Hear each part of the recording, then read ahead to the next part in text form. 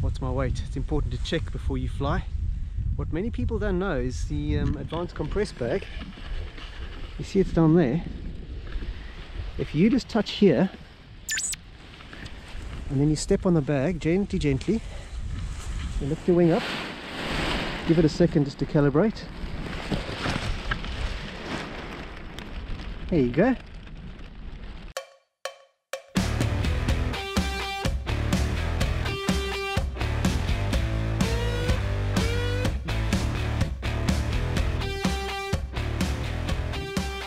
Have I got toys for you?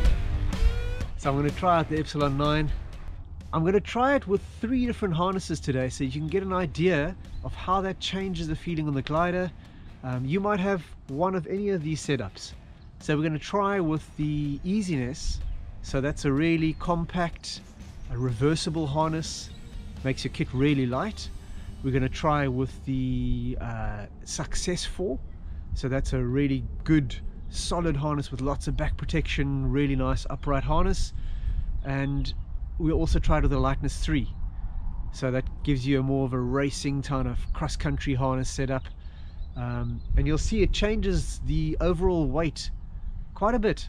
So it's important to decide how you matching this wing with the rest of your gear so that you know where you are in the weight range. It's a mid-B glider. If I'm going to fly 2 kilograms over the top of the weight range on a mid-B glider, it's still going to be a mid-B glider. It's not going to dramatically change the safety parameters on the wing, but it's not officially certified beyond that weight. So the ideal wing for me would be the next size up, so that I'm in the weight range. But for testing purposes, let's see what it does. And when I'm on the Easiness 3, I'll be in a nice place in the weight range, so that's fine. I'll do most of my reviewing with that harness in that weight. Let's check it out. Lightness 3. So this is with a Success harness. You need a bigger bag because the harness is bigger, so there's more weight with the bag, and you've got a bigger harness with more protection.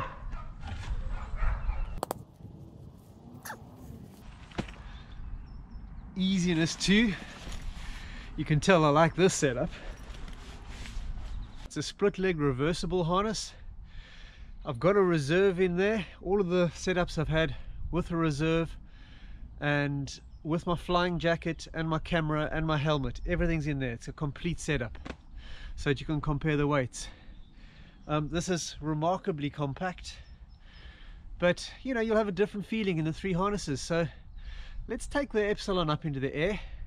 I'll do the review on the 3 different harnesses, and you can see maybe there's a difference in feeling. I don't know. Let's find out.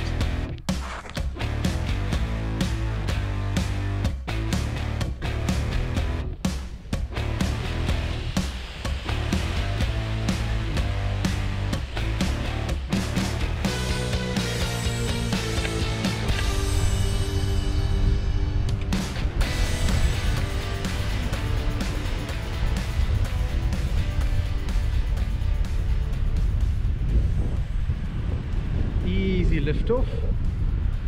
Conditions are very strong and they're a bit lumpy.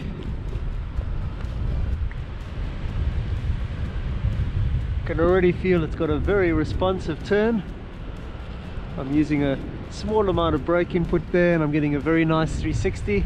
So personally I love this feeling. I love the wing that responds, and it doesn't need a lot of muscle to get it to turn tight. Nicely, fairly stable, nice descent rate. I speed it up a little bit on half bar, still very nice. Releasing the ears, come out on their own. See, the other gliders are moving around quite a lot. It's quite gusty. Feeling the wing is not pitching much. It's got a little bit of pitch energy there, it was going forward, but it's holding itself together in a very balanced fashion. You can see there the range of motion. I'll try and keep it steady and look up. I'm not going to do anything in the brakes now. I'm just going to fly through this sort of mild turbulence, and you can see the sort of movement you're getting on the wing. Not much in pitch, a little bit in yaw and roll, but that's to be expected. That's the air conditions.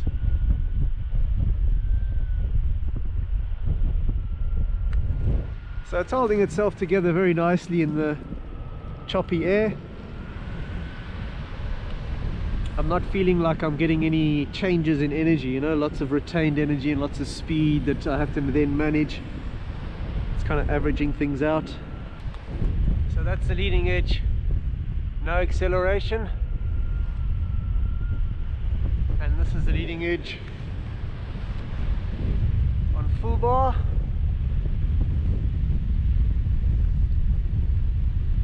My toes are right out on the bar. I'm using the back risers just to catch the glider a little bit.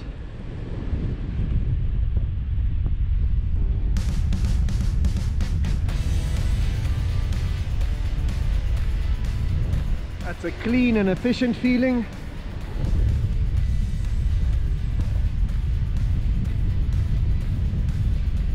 I'm in lumpy air and it's not feeling scary. And I'm hardly having to do much on the pitch.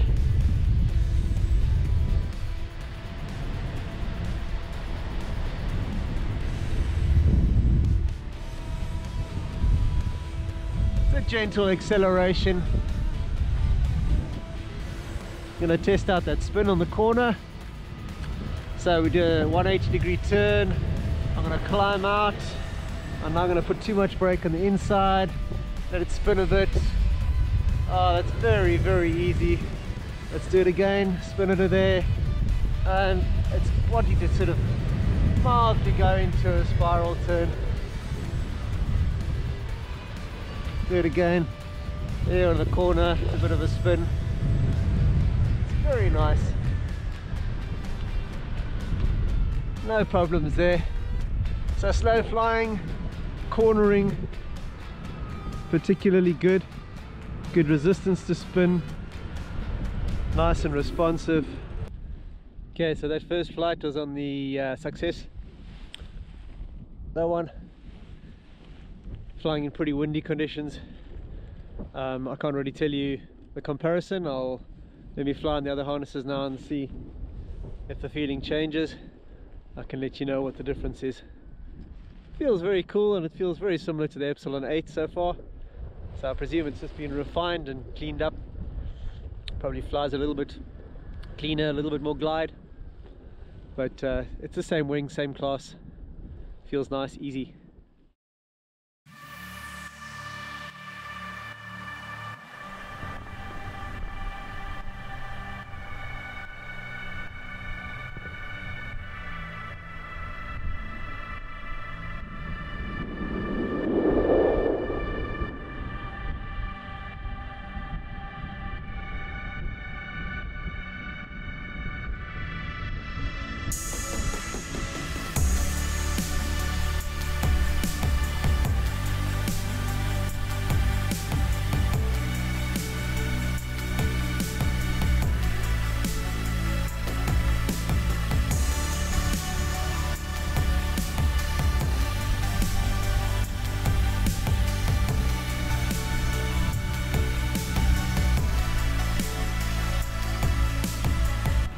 Thanks to Phil, we got some nice aerial footage there of swooping around on the Epsilon 7. Thanks Phil.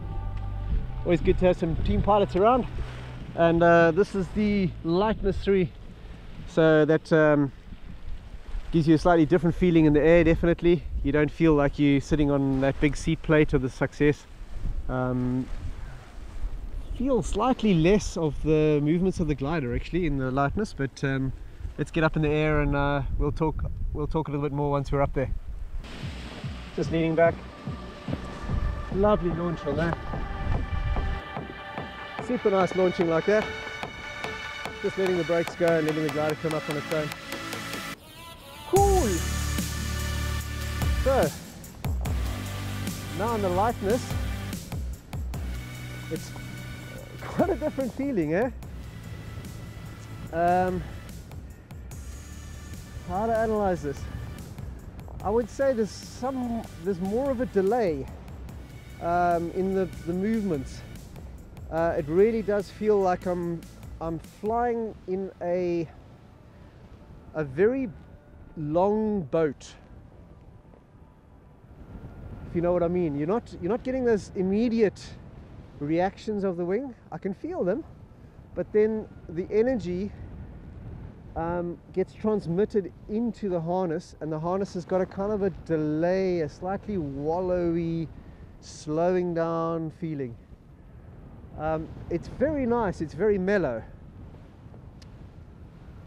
So it changes the feeling of the glider, definitely. The wing immediately feels less low aspect, actually. It feels less like a little go-kart, which you get when you're on a seat plate, and you get that direct feeling of this little wing and you're going zip zip around. Because this has got no seat plate, it's like I've got some sort of shock absorbers. That's the word I was looking for. This whole harness is a shock absorber. So it's like you're driving a saloon car as opposed to a rally car. You get these carving movements. I'll show you the lightness there. And definitely smoothens things out. Turning into the corners.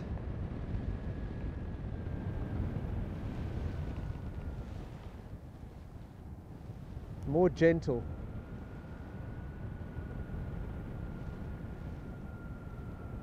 So that's quite interesting. If you're finding that you're getting maybe unnerved by bumpy turbulent conditions, it might have something to do with the seat plate and the harness that you're flying.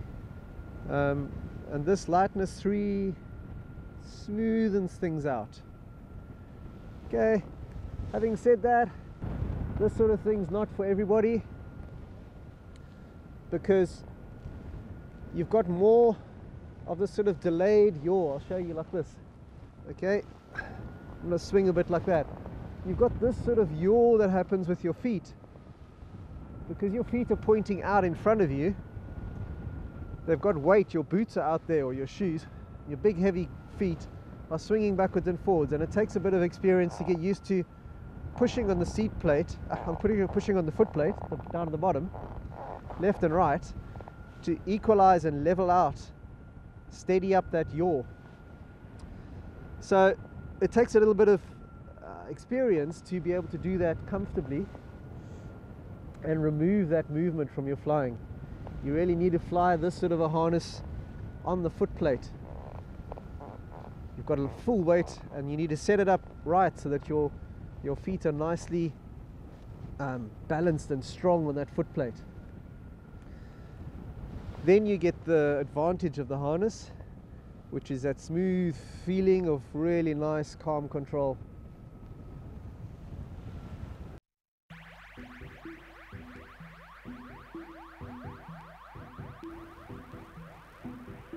Cool guys, so now we're in the easiness. Let's give it a try.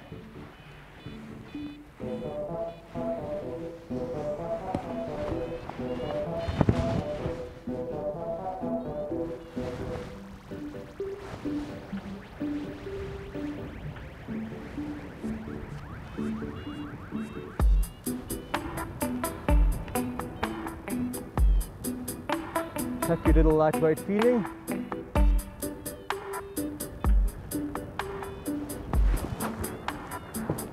Easy to get the bar on this. I remember this feeling. You kind of sit up like a little monkey and then push out on the bar. And this harness is quite nice. It's holding me towards the base of my spine. It's quite nice. I probably want to do the straps up a little bit here. That's quite easy to do in flight. Gives it a slightly better feeling. Bit more contact with the back of the harness. That's nice. And I can probably Put you in there. Woo! You upside down.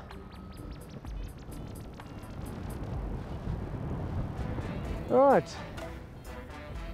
There we go. Even a little bit more. That's quite nice. So it's a more compact feeling, you know, the seating position in this. I'm feeling like I'm kind of sitting up to dinner. I'm more upright than the other two.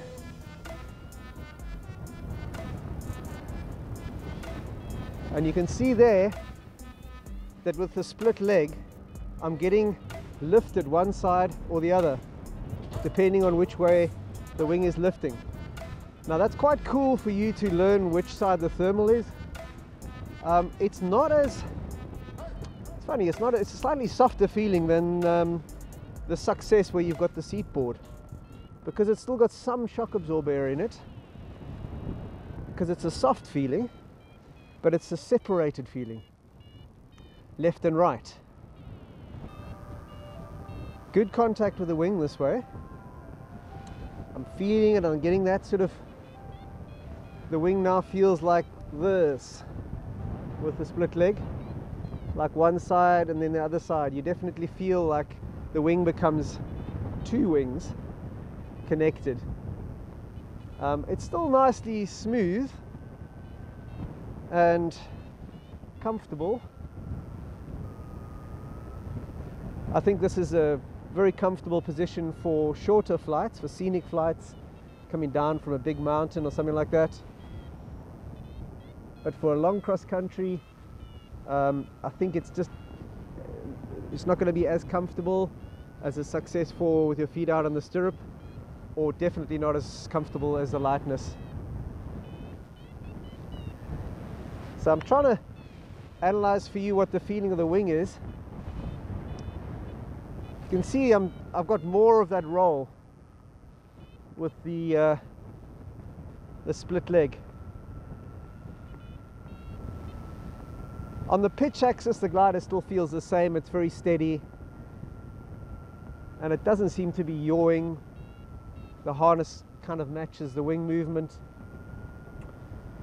and this is quite a good position for any kind of SRV or any collapse scenarios, because you're already sitting up and your weight is nicely close to the risers, not back where you can swing. The amazing thing with this easiness setup is the back of my harness here. I've actually got nothing in here. I've got lots of space to carry stuff. So if you're doing some sort of vol-biv or adventuring, this actually gives you quite a lot of packing space in the back while you're flying. But you are fully exposed, so you're probably going to have to wear more clothing to compensate for the lack of a speed bag. But I certainly love how compact the whole setup is, and the wing feels very nice with this harness, very pleasant. I am aware of the lower protection with this harness. I've got an airbag, but it'll do something. It's not as good as the Success 4 protection. Right, so we're going through some rough air now because the wind's off to the north. You can see that. Got hardly any penetration this way, so it's probably about 30 on the nose.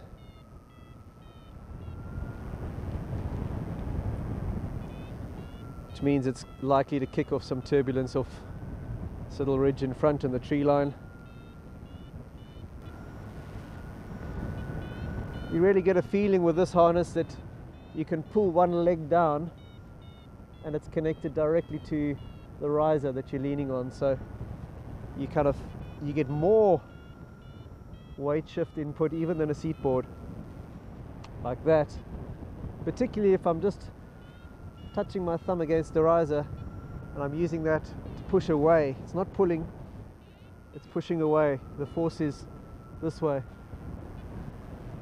That gives you quite a big weight shift effect, more than enough for thermaling.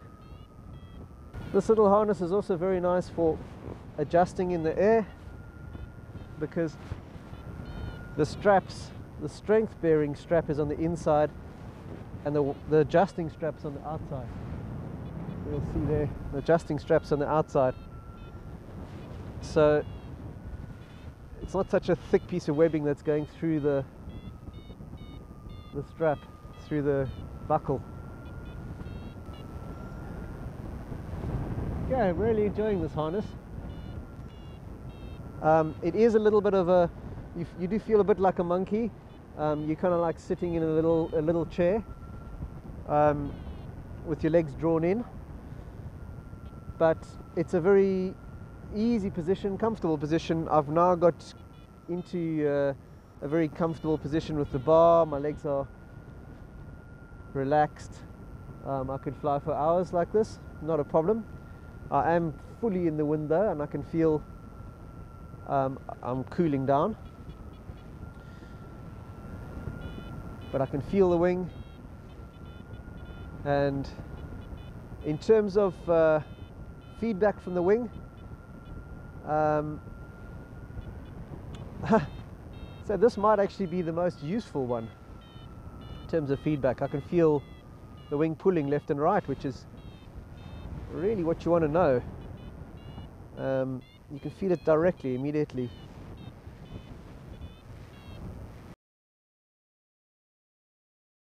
If I'm just holding the brake there, right, there's zero brake, there the brake is taking, down to the carabiner, look at that turn, and you see the quickness. I can actually do a 360 just with that little turn at the carabiner. That's very responsive. I think that's the most responsive in the class in terms of the quickness of the turn. Because of that, I think you've got to be careful that you don't sell this wing to pilots that are too new. I think ideally you want to go on to the Alpha first after school, fly that for a year so that you develop the sensitivity. You can really turn, respond quickly, and just follow those tiny little bits of lift without needing a lot of brake pressure. If you just let it go and you leave it, it's very balanced. It does tell you what the air is doing left and right. Bear in mind, I'm also in the split leg harness, so it's giving me more of that feeling. But you certainly feel which side of the wing is going into lift. It doesn't have much pitch energy forward. I don't feel like I'm having to hold it back. And if I'm going on bar, accelerating it, it's very smooth, steady. Went through some lumps there and the wing held itself together nicely. And you can use a little bit of the back just to hold it back, just on those little pitches that you get. So here's the brake, there it's taking already, and this is my thermaling turn. I'm putting it down to the carabiner. You look at the speed of this turn, a really fast 360. I mean, that's a really good thermaling turn. It's really tight. You do have to be careful. If you're an inexperienced pilot and you put in a little bit too much cornering, you can see how quickly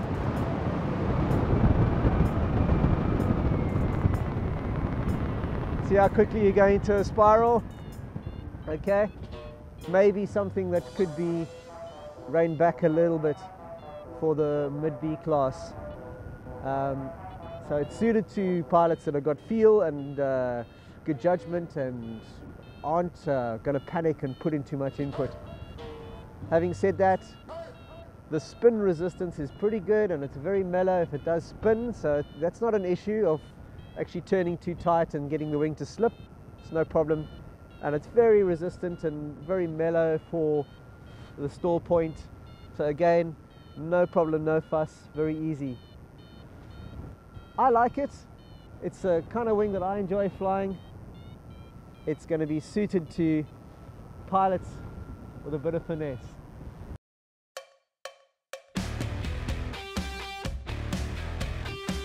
Thanks again to our patrons. Really appreciate your support. If you'd like to get behind the channel, pop over to Patreon, see if you can support us a little bit. Helps us develop better content for you. Otherwise, pop over to the shop, pop, where you can get amazing gear and good service too. Thanks for watching.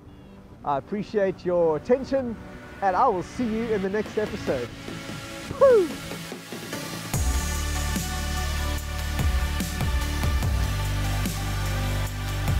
Time to play. Is that thing still on? Nah, it doesn't look like it. So now I can do something irresponsible. Woohoo!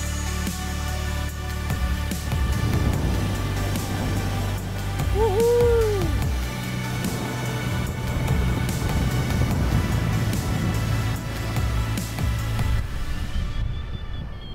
Oh, loving that sound.